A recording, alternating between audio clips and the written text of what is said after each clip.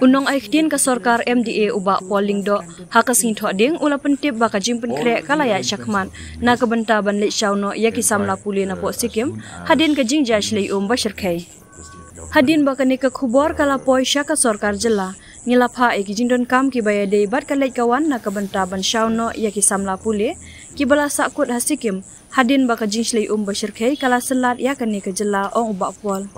Very good afternoon. Kat bangi dang ya keren la shimtino ya kini kisam la pule ong ubak lingdo. Da keba pensyong nong rim halor gijing ajing mut baki dewan mi no mardor na po Sikkim. Ngila shim kia mardor per ngikirmen batang hapo arlais ni onla ban pendap ya kene ke jimpen kendria ula ong syuk. Ka sorkar Meghalaya kala penbenaru bala pentrekam ya helpline number iwe pra not lai sausan lain riu sausau. Na kebenta kinong syong shnong bat kisam la pule na ke jela Meghalaya ki badan hapo Sikkim ki bala dan kam yaki jinyarap namar ka jingshlei syirkai ha kane ka jela la kentu yaki nong shong ne ki samla pule ka jela bakin phun shau ne unamba lada ki don kam yaki lat jinyarap namar ka te ka jingja sha penjulor nalor kata ki nong shong bar ki samla pule ki badan kam kurki yaki jinyarap ki la ru ban phun sha ka Mrs. A Ali Additional Director of Higher and Technical Education ka sorkar Meghalaya ha unamba khandai pran riu lai lainot san But uba FB Ramsey, Deputy Director Higher and Technical Education Sorkar Meghalaya, how number nyo not san not lai, nyo lai sao nyo, nang ban la ban shim yaki sinjam ki badan kam. All the arrangements have been made. In fact, as soon as news reached the state government, I'll just share this information with you.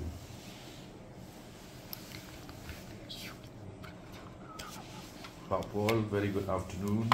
This is Bakwar. I highly appreciate your good gesture to send transport facilities to pick up students stranded in Sikkim. Many thanks for your concern for the welfare of the students of our state.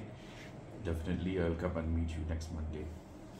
So, this is. How many students, means till now you got the call, how many students are stranded? I'm yet to have the figures with me, but as we speak, these students are being picked up, and they, based on the advisory that they should leave the state immediately, we have taken it very seriously, and we hope that within the next 2 to 3 days, the entire operation will be completed. Bapal, like how the government is bringing them by by road? By road. Well, depending on the weather conditions, also the road conditions. I mean, it's difficult for me sitting here because as you understand, the weather conditions are pretty bad. So there might be delays, but arrangements have been made, and the local police, the state police are in constant touch, and we hope to have them here within the next 2 to 3 days.